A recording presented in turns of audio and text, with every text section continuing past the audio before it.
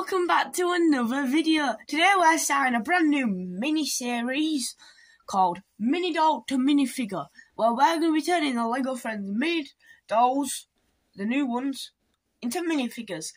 So yeah, let's start with Leo. But before we do, make sure to subscribe and hit that bell and like, so you don't miss another awesome video.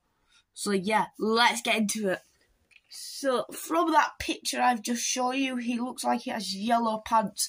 So, I don't actually own any yellow pants, but I own this yellowy orange pants, or I call it the Pooh Bear colour, because it is what Winnie the Pooh uses. And it's probably where those legs actually came from, now that I think about it. Next, we're going to travel back to the Lego Movie 2, you know, with all the hype. You blind the blind bags and you pull out Kitty. Pop, I believe her name is, and we're going to use a torso because Leo's torso looks very colourful.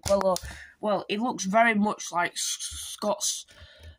something Scott from Chromia would wear from Empire's SMP2. That's what it kind of vibes to. So not only do you pull out Kitty Pop, you also pull out the watermelon guy, and we're going to actually use him for this face because it's kind of got that smiley face, you know, that kind of joyful face.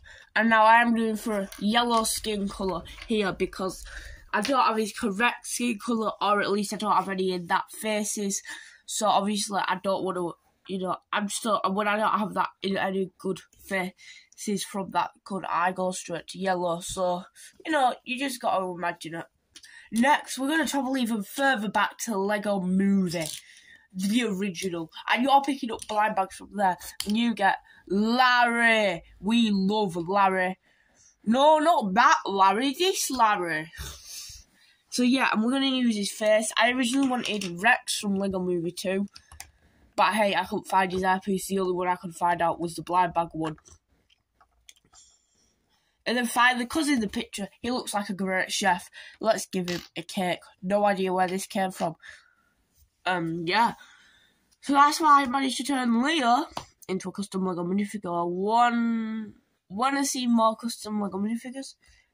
Hit the link down below. And want to see another epic video like how I turned a teacher into a custom Lego minifigure? Again, hit that video. Hit the link below. Anyway, I'm going to catch you on the next one. Bye!